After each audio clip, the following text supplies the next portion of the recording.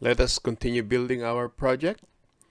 So let us add a form in our project. So right click on the solutions folder or projects folder, click on add and select the Windows form, and let us name this as main form. Click on add. Alright, so this is our form. Now if you look at the properties in the lower right corner here, we have here the name of the form, we have the background, the back color. You can change it if you want. There's so many other options to choose from, but we'll stick with the default. You can also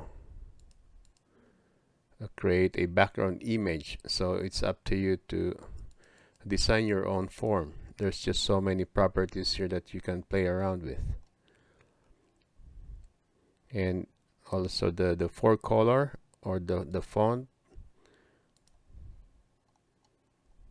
and the location is 00 based, and the maximize box is true, which means that this is active or enabled. So if you want to allow the user to maximize the form, then just keep this as true, but if you don't want the user to maximize it, set it to false. And also the start position, when you load the plugin, it will be the default location, which means that wherever the AutoCAD engine starts the form, then it will be there. However, you can also choose to make it at the center of the screen, and also you can change the text here, the main form. Let's just provide a space there, and the topmost, you can set this to true or false. When you set to true, this is advisable to set to true if you are processing a multiple drawings, which means that every time a new drawing is loaded, the form will always be on top. It won't disappear on the screen.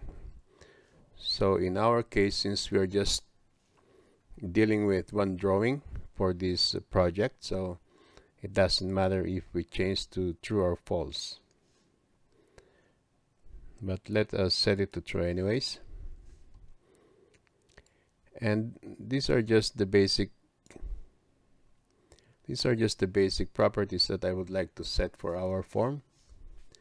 And now we can just resize it accordingly. So hold on these white squares, and then you can just drag it accordingly. Okay, so now let us create two major containers. So this is the toolbox here. You can find this one from the view, and here you can also press Ctrl Alt X. So once you add a form in your project, the toolbox is automatically displayed, just in case it's hidden. Should you close it, and you can activate it back by right clicking on the view and select the toolbox here. Okay, so let us drag two group box containers.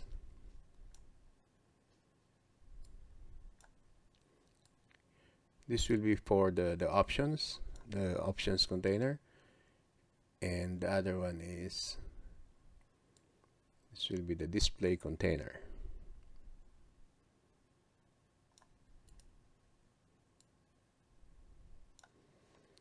Okay, so let us just rename this as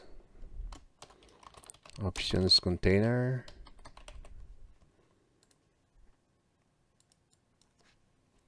and this one for the display container. We don't need to change the name since we are not dealing with, or we are not interacting with this group box anyway, so we'll just keep the name as the default. Next, we need to drag a label control.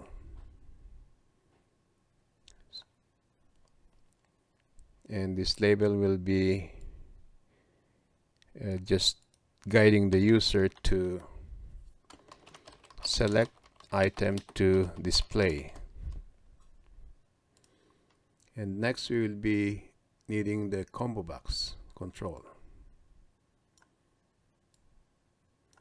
So since we are interacting with this Combobox, we need to provide it a more intuitive name or more descriptive name. Okay, so let's just call this as CBO options.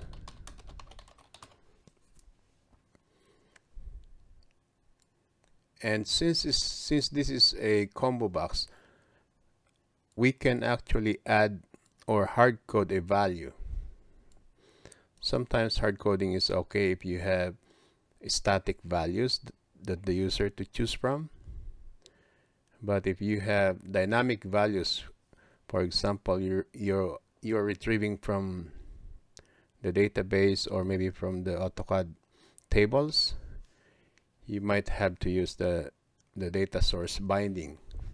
But in our case, since we are just providing the user with options, like to select from those options, so we can select on the data. Where is that?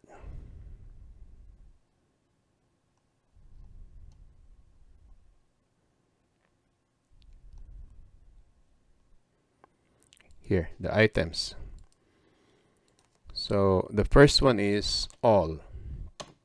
The second one is layer. Third one is line type and text style. Okay. Then click on OK.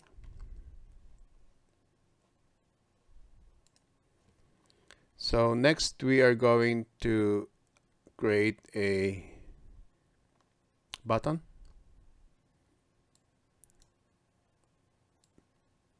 That will be to show the items. Let's call that as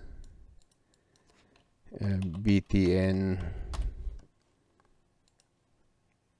display.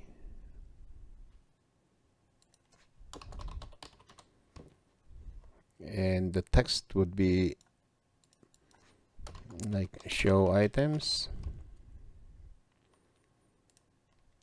And the next button is to clear all the values in the list box. So let's call that as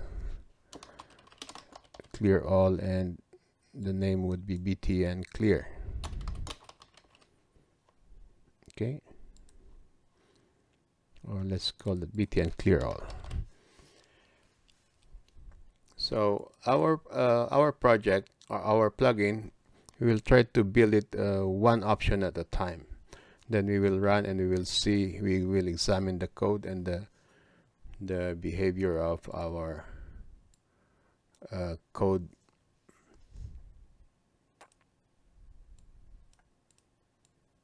So in the display container section here, we need 3 list boxes. So let's drag first the layer. Oops.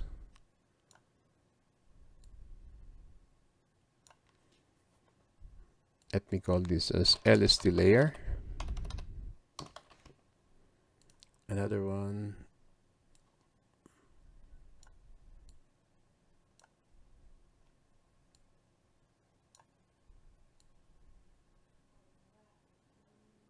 Let's call that as LST line type. I need to enlarge the form a little bit. And one more list box. Let's call this as LST textile. Okay, we also need 3 more label controls. This time we will be using that label to give the user information on how many layers or how many line types or text styles found in the drawing. So let's add another 3 labels. Let's call, since we will be interacting with this label control later on, so we need to give it a name, LBL layer count. And let's just initialize the text value to maybe just 3 dots. And also we need to have here for the line type.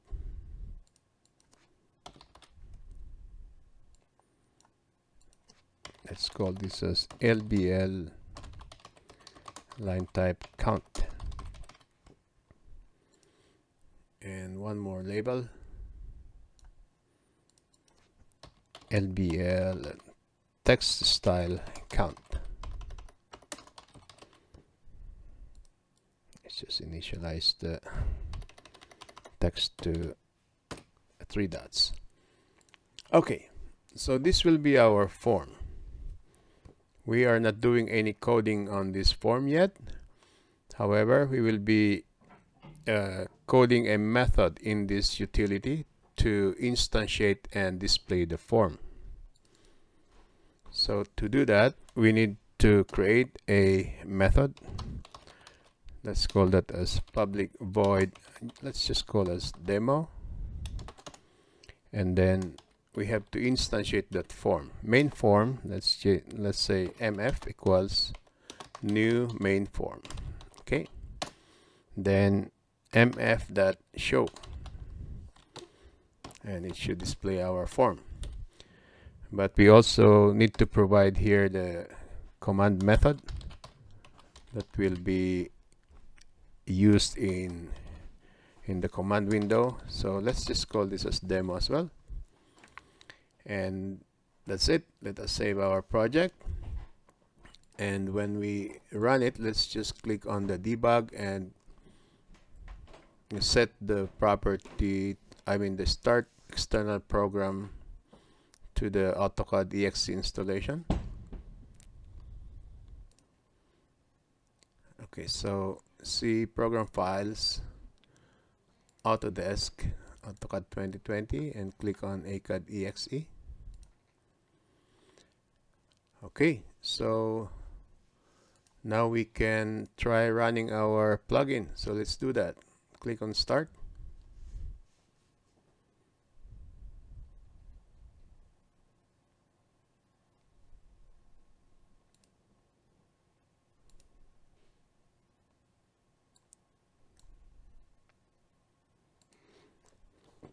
Let us open one of these drawings here.